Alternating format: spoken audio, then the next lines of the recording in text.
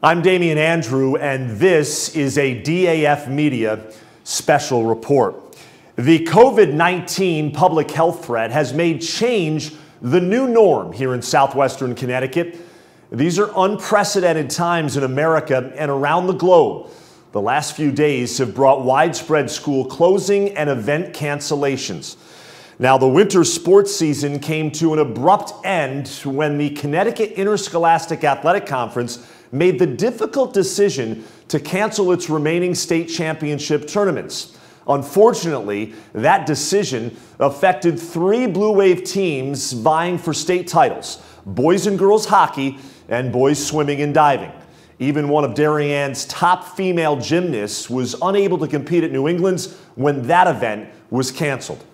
Classes have now moved to online instruction, while athletics and extracurricular activities have been placed on hold.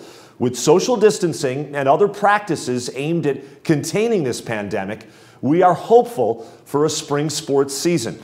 Our talented staff of student volunteers is busy behind the scenes, and in the coming days, DAF Media will recap the 2019-2020 winter sports season. We'll talk to student athletes and look back at some of the highlights. We look forward to resuming our live stream broadcast schedule.